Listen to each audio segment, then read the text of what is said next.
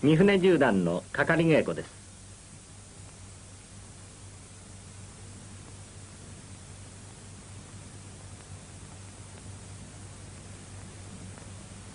銃団は講道館で毎日稽古を続けていますが、時には各地にも招かれて大勢の人たちを指導しています。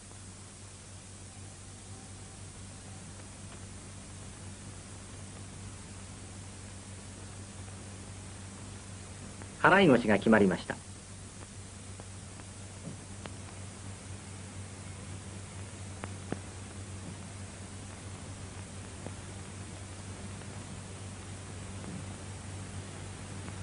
送り足払い。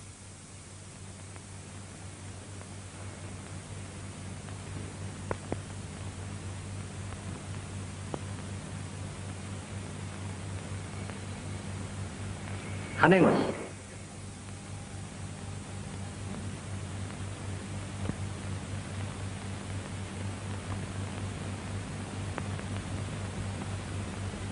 次はグリエル三段です。34巻のこのフランスの青年は日本に来て柔道修行に懸命です。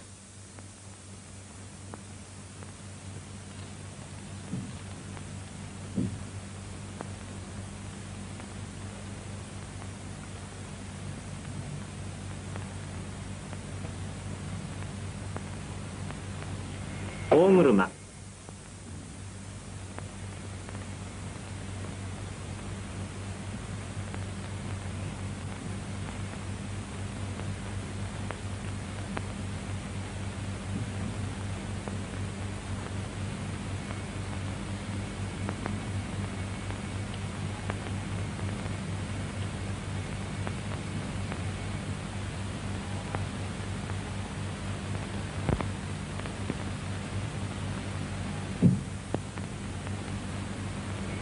積み落とし。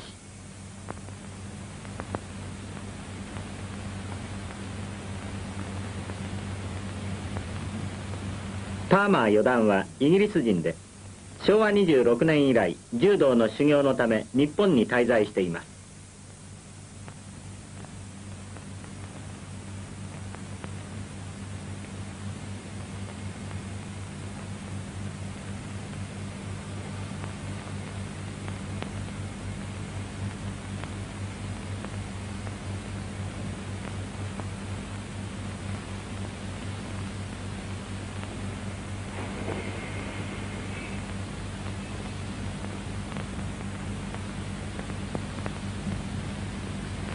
横分かれ。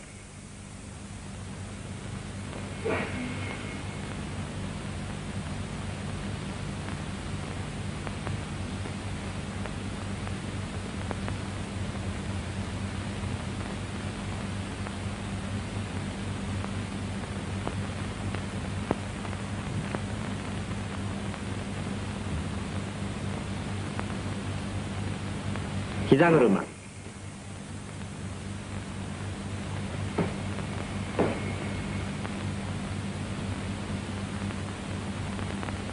また鮮やかな膝車です。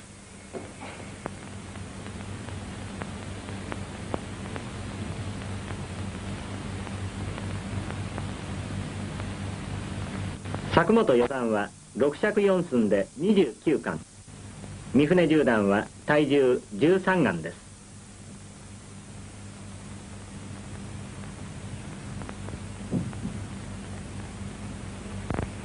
肩車。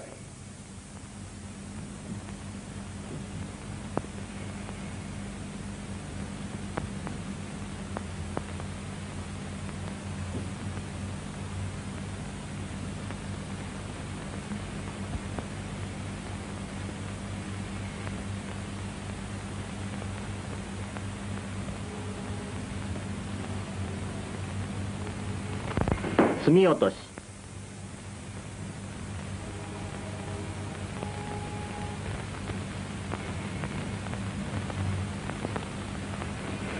大車。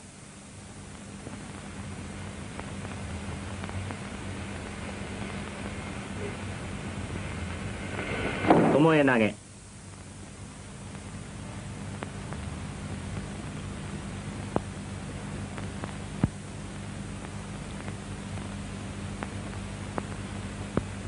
次は本部七段です。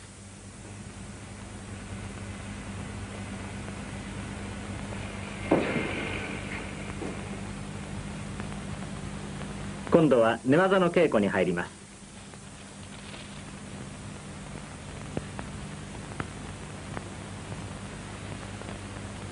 立ち技寝技を問わず、相手の出てくるのに対し安全に身を移さなければなりません。このような自由な身体の運びを変と言います。そして変じると同時に自然相手にできた隙をすかさずついて技を出すことを王と言います。変王は二つのものでなく両者一体のものであります。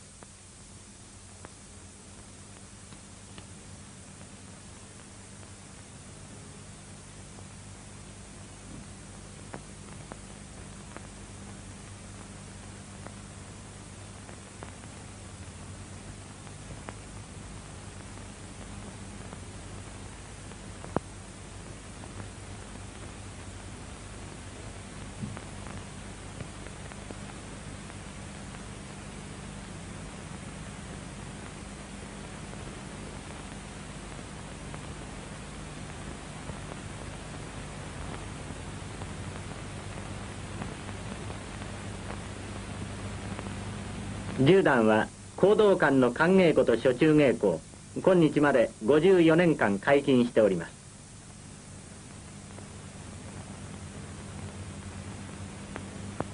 で